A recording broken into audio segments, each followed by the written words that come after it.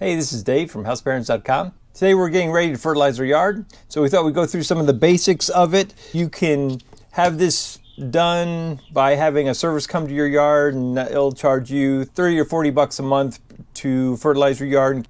Or you could do it yourself. And you know, we're all about doing things ourselves, so we'll give you the breakdown. This stuff right here is about 25 bucks a bag for something that will cover 4,000 square feet. So you got to kind of know your square footage of your yard. That's the first thing.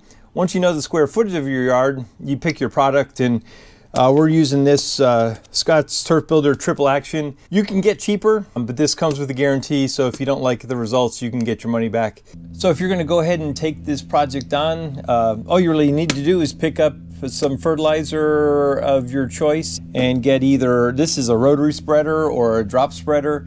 That's about all the tools you need to get started. Whenever you're applying a fertilizer that has weed killer in it, you can't put it on right before rain. Typically, they don't want rain to occur within 24 hours because what happens is the weed killer portion sticks to the leaves, it gets absorbed into the plant, and kills that weed. So you don't want a rain coming within the first 24 hours and washing all that away.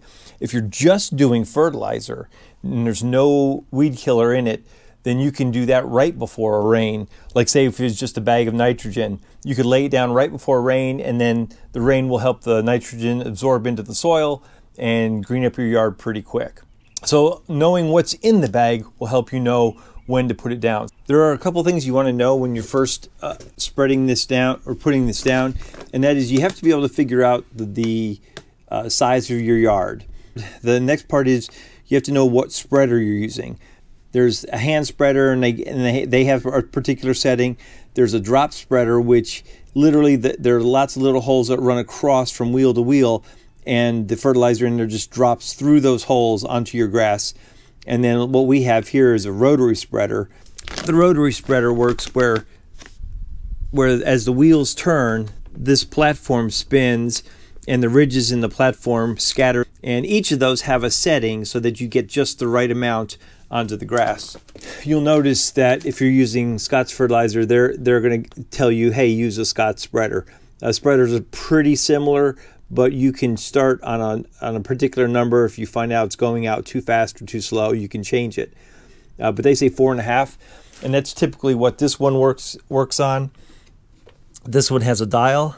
Once you set that dial, so let's say it's on 4, then all you have to do is, as you start walking, press that down. And as you press that down, that opens up to a measured amount, and then the fertilizer just falls down that hole and onto the platform, the rotating platform that spreads the seed. One thing to know about rotary spreaders is that as you're walking, one side of the spreader gets more fertilizer off to one side than the other. And here I have written on this one, walkway, and that means whenever I'm going by a walkway, I want this side to be next to the walkway or the driveway or whatever it might be, because less material is cast onto the left side, whereas front and right side get more material spread out that way. If you read on the bag, they'll say to cut your setting in half so that you only drop half the material. Walk across your yard in regular intervals, and then go back a second time, crosshatch pattern, and by doing that you'll get more of an even coverage. Part of this is just getting used to how your spreader works in your particular situation. With experience, you'll develop a better understanding of just how it works, so that you spread the material down in an even fashion. When your grass is a little taller, or if it's wet, like with dew, you'll be able to see the tracks in your yard and thereby space it out very proportionately. As you can see, this cutter pin turns as the spreader moves forward, and that helps agitate or mix up the fertilizer inside the bin. So there's definitely an advantage to going ahead and doing this yourself. It's just like with everything, if you can invest yourself in a little bit of getting a little bit of knowledge about what you're doing, it goes a long way to saving you a pretty good chunk of change. Hope this video helps. Thanks a lot for watching. If you haven't subscribed, please do. We've got lots more videos coming. Thanks for viewing, and we'll see you next time.